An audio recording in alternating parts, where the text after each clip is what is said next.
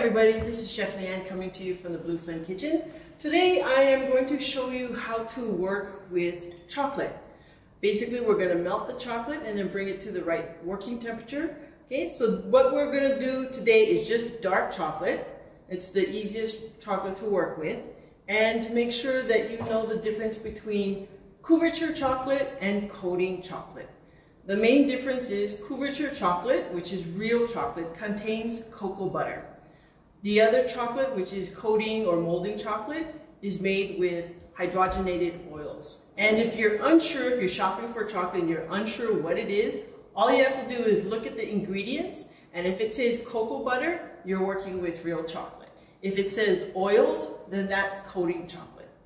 So the big difference between the two is that the chocolate, couverture chocolate with cocoa butter, needs to be tempered, okay? Whereas coating or molding chocolate, you can just melt it and start working with it, okay?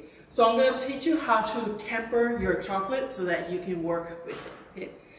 First, melting chocolate. When you melt chocolate, two ways you can melt it, either on a double boiler or in a microwave. The key thing when using a double boiler though is to make sure that your bowl fits properly onto your pot. You don't want where there's a lot of gap where the steam can come out, because if steam gets into your chocolate, it will seize your chocolate and becomes very thick. Then you don't want a pot that's too small where your bowl comes out farther, especially if you're working on a gas stove. Then the dry heat will get to the sides of the bowl, then you'll have better chances of it burning. Okay, so you want to avoid that. So this fits really nice, keeps the steam in. If you're going to do by microwave, make sure you have a good oven-proof, microwave-proof bowl that doesn't get too hot, okay, because you need to melt dark chocolate at about 45 degrees Celsius. And when you're melting it, never go higher than medium heat. Okay? So if you know your microwave oven very well, you know about how high you can go. So on this oven here, it was just about 400 watts. So that's about a medium low. And as you're melting it, you want to do it in increments of 40 seconds down to 20 seconds. So when you first start, you have coins like this. Okay? So now in the market, you can get coins of chocolate like this. They may come in larger discs.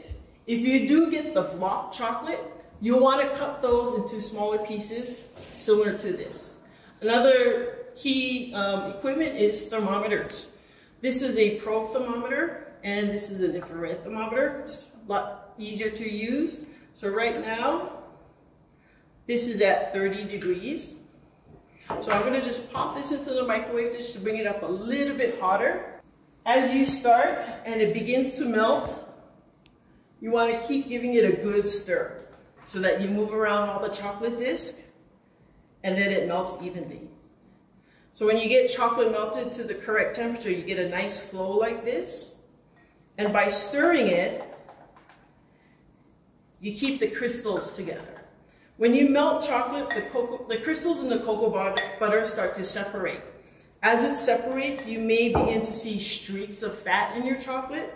So by stirring it and bring it to the right temperature, you're actually bringing those crystals back in line. Okay, so now we're going to take a temperature.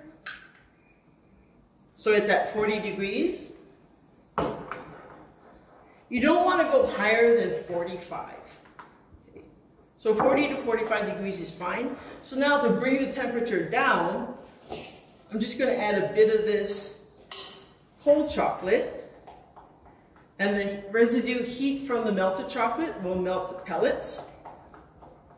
Okay. You don't want to add too many at one time because then it'll seize your chocolate, then you have to start the process all over again. You'll bring the temperature down too fast. So what we're working at now is to bring the temperature down to about 29 degrees. So you just keep giving it a good stir. If you do it over the stove top, you can just have just a bit of steam coming out, and then the bowl does not touch the water. Okay, you want to avoid touching the water. You just have the steam, and then you never worry about it burning. Okay, so take the temperature here. Okay, so coming down to 32 degrees. And the good thing about these little pellets is it does melt fast. Okay, so if I'm real close to the temperature, but I still have lumps of chocolate in here, all I'm gonna do is just press it down. Okay, and the reason why you want to get to a working temperature is all the products that you make, you don't have to worry about it melting again in room temperature, okay? You'll get a nice snap to it, and if you're working with any kind of molds that have plastic, you'll get that nice shine.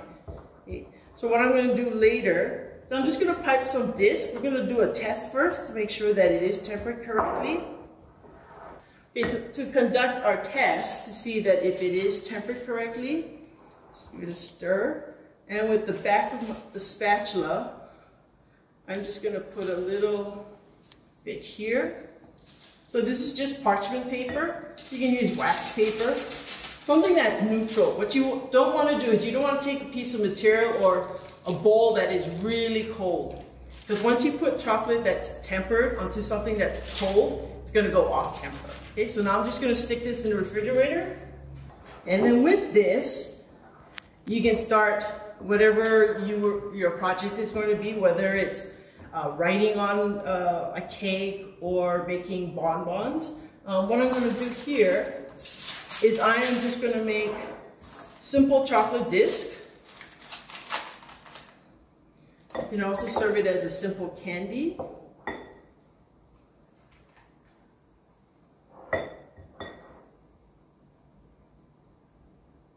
Okay, just a little bit. Be careful when you're using a cornet for chocolate. Don't fill it up too much, because once you start squeezing, it can ooze up to the top of the bag, and you got a big mess to work with.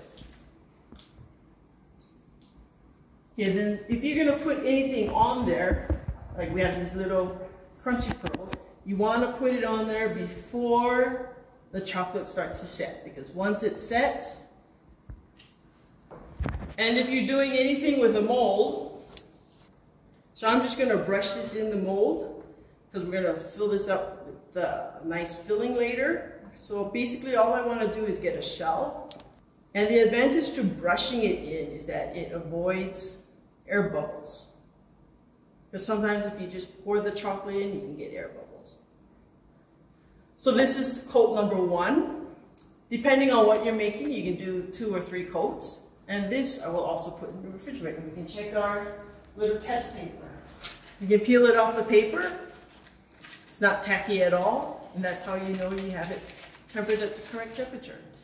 Get a little bit of snap, and that's it. If you want any more information on how to melt and temper chocolate, just check out our website at coldblueflamekitchen.com.